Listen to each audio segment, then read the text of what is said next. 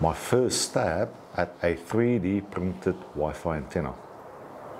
Keep it simple, keep it very real. Now, keeping it real is for me a relevant topic, but you may think this is actually quite nerdy. So what I've been doing is really, well, I love 3D printing, I love printing in general, and I love designing. So I'm going to change my tune on the YouTube channel and actually do some of our own design work for this channel as well, not just talk about other people's products anymore, because that's every now and again quite relevant, but these days it's also quite important that we tell the community that we do designs, and not just tell people we do the designs, but show them this is what can be done, and also working on projects that we will eventually have available for the community to buy. So the first design may not be finished yet. I'm working through it, but I thought to myself, rather get in, show something and get going, other than wait and wait and wait and not get anything done. So the first design is this little dish. So the dish is something I've designed using CST. CST is a design tool that we use. We're fortunate to have a license that we can use there. And the dish itself then gets fed by a classic spiral antenna. Now, spiral antennas is a type of antenna that's just very broadband, and we put it in the actual feed location of the antenna. Now, there's a bit of optimization needed. That's why you do need a software package, not necessarily as complex as CST, but you do need a form of optimization so that you can get the positioning of the antenna correct, and you also need to have the antenna itself correct. Now, so that's the first step, is just getting the design done in CST. The second step was going for the 3D print. So as you can see on the screen, I had my, I bought myself an awesome European branded Prusa printer. Got it built, well, not got it built. I spent a whole weekend building this thing and got it working. I'm pretty happy with this. I really look forward to just doing more and more 3D prints on that machine. And there you could see I spent last weekend printing my first design in various blocks. Following that, the next step was, now I have my 3D bits and pieces and I start to put them all together. But one of the questions that I have to study in this study for this specific antenna is how to, what we call, metalize the antenna. Now, metalize means that I'll actually have a reflector, but when you print it using just classic plastic, PLA in this case, it's plastic, so it's not going to reflect anything. So I'm doing a study, and I will share that once I learn about what you can spray on the actual plastic to make it metal. There are very expensive options, there are very cheap options. I want to see which one works best, but for this one, I just used normal aluminium tape, and it's actually the kind of tape that I bought at the local hardware store that you could use for any installation, because I'll just go for reflection in and out, so that would work well. One thing that I had to do here was you make strips, and this is kind of just coming back to basics, that if you have just one big piece of aluminium that you put on, it's going to get all wrinkly and funny, so I cut it into little strips so that I can basically have the nice glided solution on the dish itself. So there we go, you can see on the screen now I'm putting all my pieces together, and I also have the building blocks for my feed section of the antenna. There's the pieces itself, and then put it all together, and then it is a case of just building the puzzle. Now, the puzzle, of course, has a bit of complexity to it, but I'm going to work through ways to make it easier. One idea that I have, because it's such a lightweight and potentially an indoor type of antenna, is to use a GoPro feed. So the adapter that I have is designed for a GoPro setup. So there we go. This is a high gain antenna that covers all the frequency bands that is currently of interest in Wi-Fi.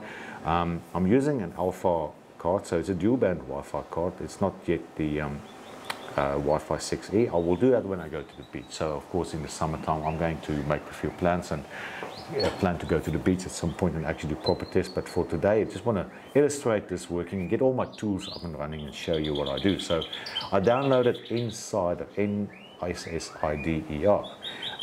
That tool basically gives me the opportunity to see what the signal strength is of the Wi-Fi network, and then if I change the antennas and stuff, which I can do on the Wi-Fi on the Alpha card here, I could see the difference, and then I could see, is it working, is it not working.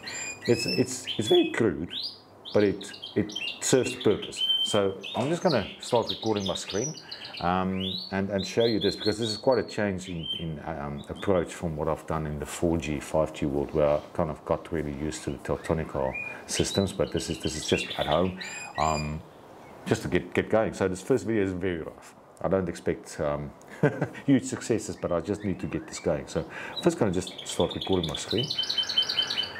Okay, so I am recording my screen. Good.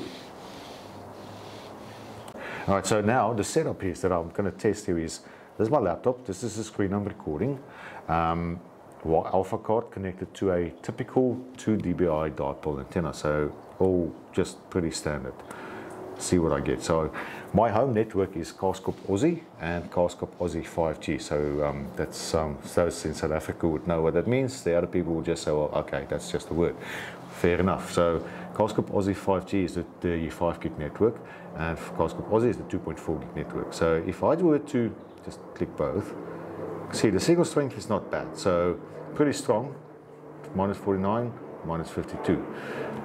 That is a problem because it's very strong, and I'm just on a dipole. So trying to make that better is potentially going to be a bit of a challenge. We'll see what I can do. So if I unscrew the actual antenna, so now this adapter has no antenna. It should drop to, well, it is dropping. I've already lost my 2.4, I can't see it at all. Fair enough. Now, I take this antenna and I connect it.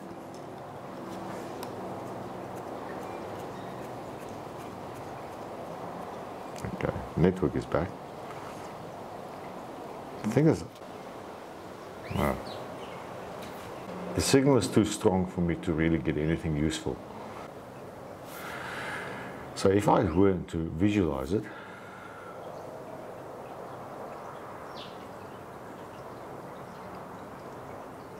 no, it actually does work. I should have kept my mouth shut.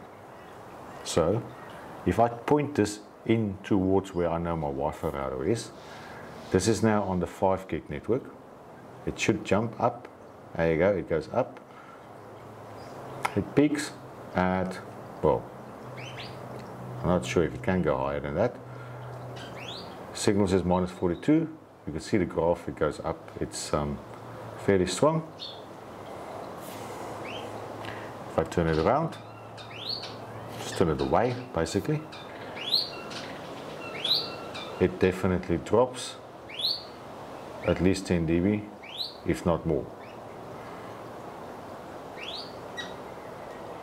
If I swap it,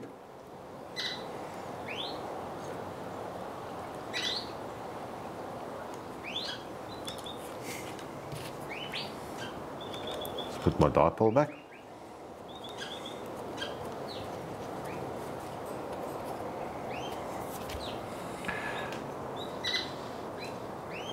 So the dipole is in. Okay. But actually it's working quite well. It's my wife smiling at me. So with the dipole, it's about minus 50. And I move the dipole.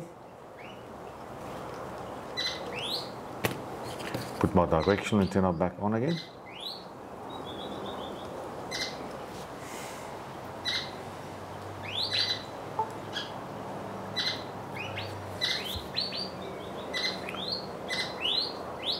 And I turn it back.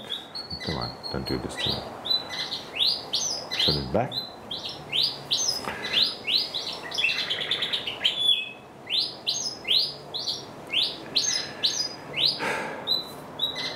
What this shows is the directional antenna is working in the 5 gig band. It's a single antenna, so that's the first idea. Now, this just gives me enough motivation to think, well, there's more to learn here, there's more to do. All right, so that's the first video. I'm not sure if this is exactly how I wanted it to be, but I'm going to put it up, have a look how it goes on YouTube, and then we'll do the next one. So the next plan for this antenna is first of all to just get the design finished properly, and then it will be available for sale as well on our website. Also have a look on 3dprintedantennas.com. You may see that actually leads you to blackarttechnologies.com, which is us. Then after that, the next plan will be to actually do the study on how I can metalize this, and the next step after that would be to convert the design to a 2x2 MIMO, still for a full frequency band. I'm doing this for Wi-Fi because it's quite demonstratable. I'm doing this to learn about 3D printing and to show 3D printing can really make awesome antennas. But I'm also, as I mentioned earlier, definitely doing this to show everybody antennas can be designed in Australia. And antennas can be designed for specific applications, and if you have any needs or any questions, or you want to learn more about antenna design, come to Black Art Technologies, or give us a call. Let us know what we can do for you. Cheers. Bye-bye.